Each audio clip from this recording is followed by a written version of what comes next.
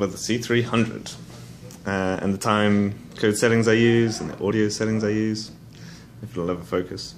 So it has two XLRs on the side, and then it has these as your control panel. So this is obviously one, which is back here, and then the red XLR there is the right. So I usually set to manual, of course, and I do line level. This is because I'm already going through my mixer, so it's already been amplified. Whereas if you're just plugging a microphone in, then obviously you go to mic level, and if it needed phantom power, then it's the plus 48 volts. And you can see down here that you've got your audio channels in and out. And basically, once you've kind of plugged in and set up, then go over to your mixer. I'm doing 664, and I do tone. If you hold down the select button, put tone, then it actually pulses on one side. You saw 3 tones there because I'm actually doing auxiliary out as well. And then you'll see on here that it pulses at 20, and you obviously just correct using the dials.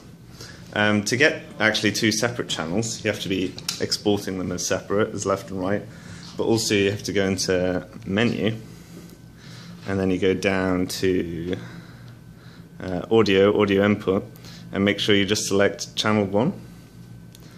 You can do 1/2, but that'll basically put them both onto one channel, if you see what I mean, instead of separating them out.